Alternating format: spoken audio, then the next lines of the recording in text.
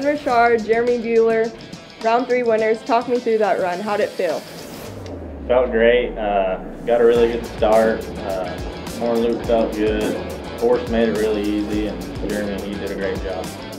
Rhen, you have a great head horse. I know that you battle between doing calf roping and team roping, and you're such a great all-around hand. Talk me through how you handle that and go about the year in pro rodeoing in both events.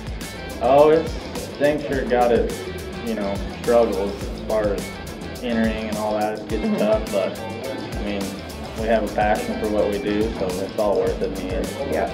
Jeremy, how did tonight feel? Your horse is awesome. I know he plays a big part in it. How does it go about each night?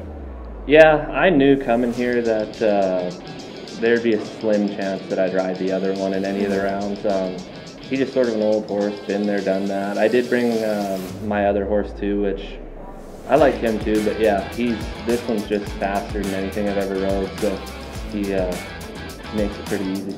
And do y'all have a different game plan for every night? I know the steers are different every night, but how are they this week and how was it tonight?